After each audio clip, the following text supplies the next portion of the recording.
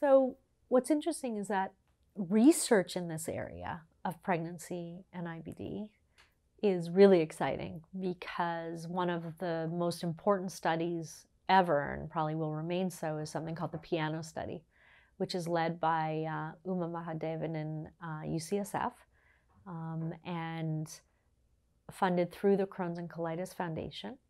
And this follows women who are pregnant, not preconception, but who are pregnant, and looking at the medications that they have received throughout, or even if they stopped, looking at also blood levels in the cord blood, in the serum of babies, breast milk information, and it basically tracks the safety of medications for both the baby and the mom throughout the gestation, throughout pregnancy, and in the postpartum.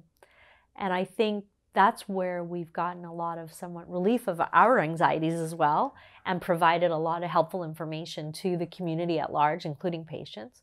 The idea that sort of the theme is that control of inflammation is important. Disease activity probably impacts a lot of outcomes, such as being worried about small for gestational age if they haven't grown during pregnancy, preterm labor. We're looking at C-section versus vaginal delivery, wound repair after C-section or vaginal delivery.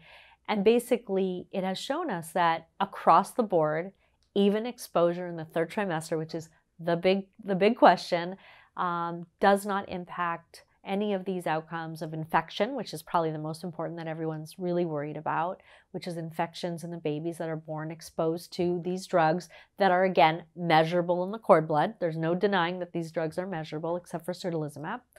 And it's shown us that we could administer these drugs and keep the women under good control during pregnancy, and that's priority. And we compared women who were exposed to biologics, by the way, in the third trimester versus not. Same outcome.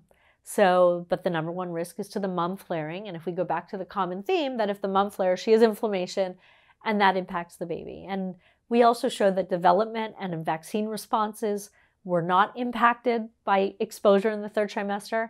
And if anything, those babies that were exposed to biologics actually had a slight point increase in their developmental milestone. I'm not saying these drugs make you smarter. It goes back again to the fact that control of inflammation, excuse me, that control of inflammation is important.